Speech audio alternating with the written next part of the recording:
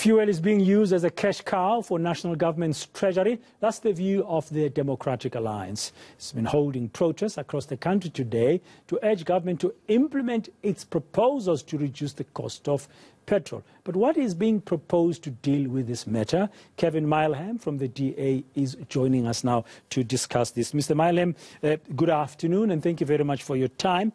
Before we talk about proposals that can assist in terms of the fuel price going forward, can I get some reaction from you about the announcement a short while ago from government that, one, it is extending the temporary reduction in the general fuel levy by 2 months, the first month of June down by 150 again, but in July to August down by 75 cents, and that it is also from the 1st of June removing the demand-side management levy of 10 cents per litre, as well proposing a decrease by 3 cents per litre in the coming months of the basic fuel price. What's your reaction to that? Good afternoon, Dan. Thank you. So, yes, we've seen that the fuel price is now sitting at a record high of 24 Rand and 17 cents per litre. And yes, the government has extended the subsidy on the general fuel levy. But it's our position that that general fuel levy is basically a corruption tax that is being used to fund ANC looting and corruption over the past 20 years. You know, the Zondo Commission identified 1.5 trillion Rand that had been lost to corruption over the last 2 decades.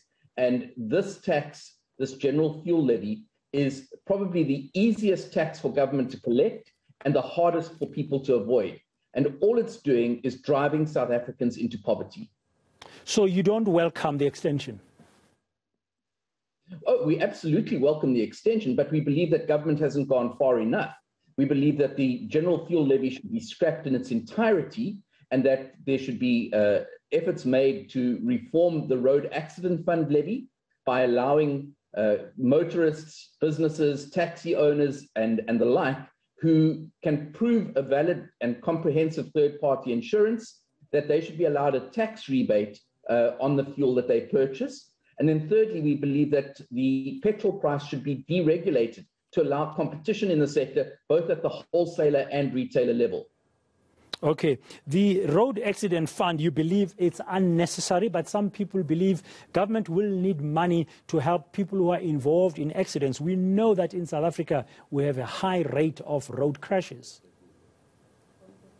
Well, I didn't say that the road accident fund levy was unnecessary, and I think that the road accident fund does serve a purpose, but it's been sadly mismanaged and it is essentially bankrupt as it stands right now. What I'm proposing and what the DA is proposing is that in addition to the road accident fund levy, we allow that those consumers and businesses that can prove that they have a valid third-party insurance, that they be allowed a tax rebate of the amount equal to the road accident fund levy on their annual tax returns. Now, that would allow the liability to move off government and onto the private sector, the private insurance sector, but it would also work out a lot cheaper for people who are filling their tanks on a daily basis, the likes of taxi owners, long-distance truckers, etc., who are paying a fortune to this road accident fund levy and not seeing any benefit from it. Yeah, so you're making 2 points there that give drivers, motorists an option not to be part of it, and secondly, manage it better and close any possibilities of corruption with the road accident fund. That's correct. That's absolutely correct.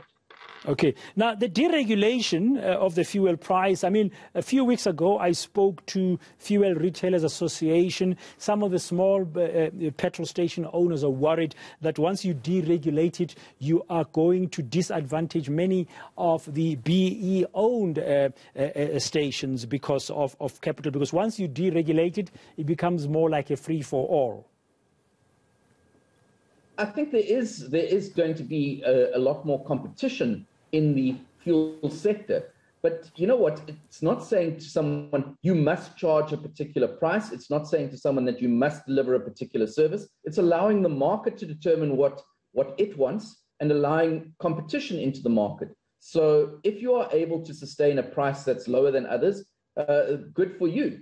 But I don't buy the argument that it's specifically targeting BEE retailers. I don't buy that argument at all. I think that we need more competition in the sector, and I think the deregulation of the diesel price has shown how effective that can be. Okay. Now, in a statement earlier today issued jointly by National Treasury and Mineral and Resources Energy announcing the extension of the temporary reduction in the general fuel levy, they make mention of the fact that the revenue that's going to be foregone from the extension of the relief is around 4.5 billion rand. And unlike previously, this is going to be funded from the fiscus. So it's going to have to come from somewhere. What's your reaction to that statement? Well, they're right. The general fuel levy basically goes into the National Revenue Fund, which is a big pot of money that gets spent by government on all sorts of things, ranging from healthcare to education to policing to roads to whatever it may be. But here's the thing. The General Revenue Fund, the expenditure therein, has been grossly mismanaged. We've seen that over the years. So we've seen things like, more recently, a 22 million rand flagpole. We've seen 50 million rand donation to Cuba. We've seen VIP protection of 1.8 billion rand in the last financial year. These are things that South Africa can do without. These are things that are luxuries. They're not necessities. We should be focusing on what we need to do. We should be cutting our cloth to fit, and we should be frugal in our expenditure. We should cut corruption and hold those accountable for corruption to book and make sure that they are prosecuted to the full extent of the law. And only this way will we dig ourselves out of the hole that the ANC has put us in over the last 27 years. 3.93 rand per litre is the fuel levy. If you scrapped it in its entirety, that's how much less will be going into the coffers of SARS and per collection. That's quite a big chunk of money. Where else do you think that money can come from? Because this country is still in a very much developing state. It needs every cent it can get. I understand the point you're making about mismanagement of funds, about corruption. Those points are taken. But I mean, if you had to close the gap, what's the view of the DA? Where else could you go and secure that much money for the fiscus? Well, it works out to about 45 billion rand a year, Dan, and I think that there are a number of places that we could save money. For starters, we could save money on our bloated cabinet. We have one of the biggest cabinets in the world with, as I mentioned earlier, some of their VIP protection costing in the region of 1.8 billion rand a year. That's not necessary.